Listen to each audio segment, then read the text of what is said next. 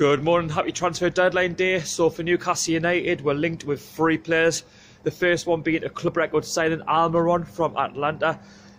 Apparently the deal is very, very close. Last night he was on Tyneside completing the medical. I'm hearing this morning that he's going to be training, so I'm hearing that it could be complete and that he will be holding up the black and white shirt at some point today.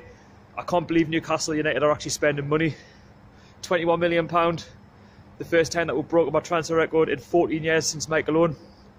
I mean, to be fair, it needed done. For a club of this size, we should be breaking our transfer record. Over the course of the day, we have been linked with 2 loanees. The first one being Antonio Barreca from Monaco. He's very close to completing his deal at Newcastle United. He's currently on Tyneside at the moment, subject to the medical, of course. And also Samaras from Benfica. We'll wait and see where that one goes over the course of the day. If anything does break, you'll hear it on this channel from myself. I am currently at St James's Park because I am recording my preview for the Tottenham game on Saturday. Brilliant result over the course of the week against Manchester City.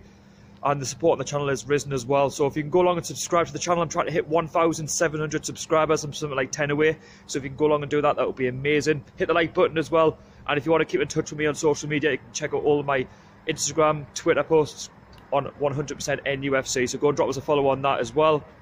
And until the next one, I'll catch you all later. How are the lads?